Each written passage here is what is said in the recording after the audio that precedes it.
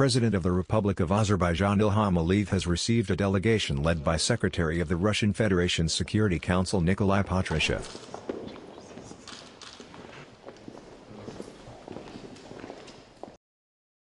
Secretary of the Security Council Nikolai Patrushev extended President of the Russian Federation Vladimir Putin's greetings to the head of state.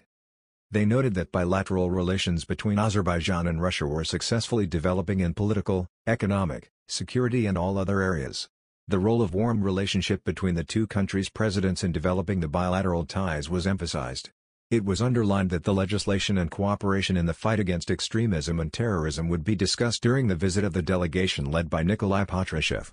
They expressed confidence that this visit would contribute to the development of the bilateral relations even further. President Ilham Aliyev thanked for President of Russia Vladimir Putin's greetings and asked Nikolai Patrushev to extend his greetings to the Russian president.